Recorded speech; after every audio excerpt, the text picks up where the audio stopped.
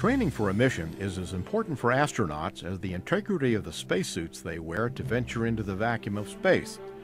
One pre-flight training program, called the Crew Equipment Interface Test, or CEIT, is held at NASA's Kennedy Space Center in Florida prior to every mission. CEIT is a test we do every flow, and it basically is the opportunity for the flight crew to come down to see their actual vehicle they're going to fly in. And for the first-time flyers, it might be the first time they've seen the actual shuttle they're going to fly in, or just the shuttle in itself. For 2 days, the crew has a chance to get hands-on training with the actual tools, equipment, and hardware they'll be using while in orbit. And it's a good training exercise both for the crew and for the in-flight maintenance folks that come down here for CIT as well, and they verify their on-orbit procedures as well. Even as the Space Shuttle program comes to a close, CEIT remains a mainstay and an essential part of flight preparation. But every flight requires a specific training that focuses on the mission's objectives. In essence, CIT has been the same. Obviously, every mission's been different. The vehicle has been configured differently over all the years, and so every CIT is a little unique in that, it incorporates the latest changes to the orbiter.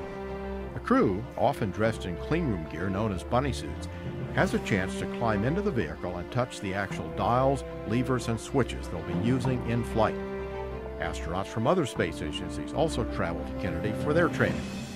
There are times when the astronauts have come down here to KSC for the first time, especially when there's people that are flying in from abroad, like from Canada or Japan or some of our partners. So they come down here, and it's an old brand new experience for them. A lot of times when they come down here, they want to look at everything, touch everything, be involved with everything, so they really get a feeling of what it is to be in and around a space shuttle.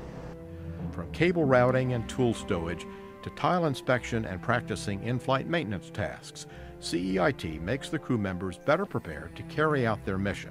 Well, one of the unique things of working in this group is we do meet the astronauts, and occasionally we get to know them on a personal level. When the shuttle goes off, we're with them, and we say Godspeed and hope to see them back here on the backside. Every mission we get that lump in our throat, and because it's more than just an expendable vehicle. We got the astronauts on board, and which makes it pretty unique. Every shuttle crew may be familiar with the vehicle and its equipment thanks to mock-ups, virtual reality tools, and other hardware training instruments at NASA's Johnson Space Center in Houston. But there's no substitute for training with the actual vehicle that will carry them into orbit.